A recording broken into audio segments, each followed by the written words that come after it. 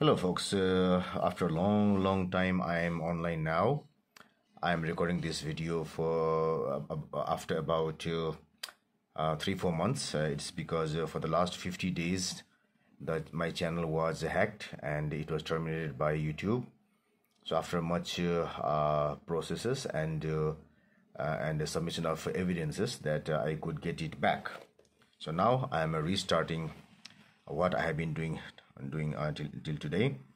So let's start. So this question is from 2022 February March paper 1-2, and the question number is 37. As you can see from the diagram, the question is from the chapter current electricity. It says, in the circuit shown, the cells have negligible internal resistances, so no resistance here, no resistance here, and the reading on the galvanometer is 0, so it is 0 here, 0. Reading here is 0. So from here we have to find what is the value of resistor R. So the question is very short, but the concepts hidden are very long here. So let's do it like this. So what happens here is in this circuit, in the first circuit here, in the first circuit, we have the resistors 9 and 3 ohm form of voltage divider.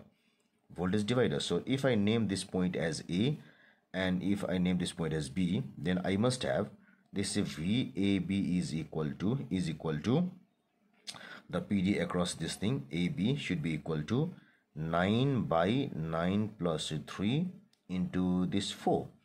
So this 4 volt is divided into 2 resistors, so that's why the PD across this should be equal to this resistance by total resistance into this 4. So it will be equal to 9 by 12 into 4 equal to 3 volt. So this voltage here is 3 volt. Now if this galvanometer reads 0, it means that the PD here also should be equal to 3 volt. It means the PD here also should be equal to 3 volt, because if this voltage were higher, current would have gone like this.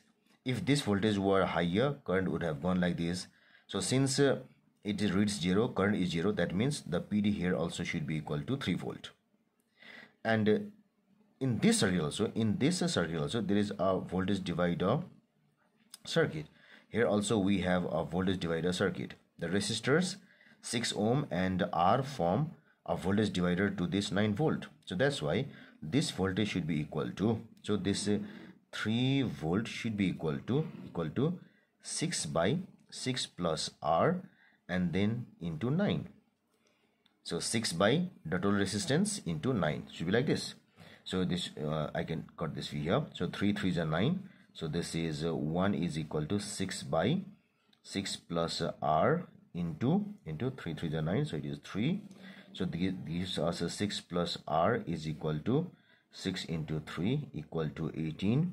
So which gives us R is equal to 18 minus 6, that's equal to 12 ohm. So the value of this R is equal to 12 ohm. So going through the choices, our correct choice becomes choice number C.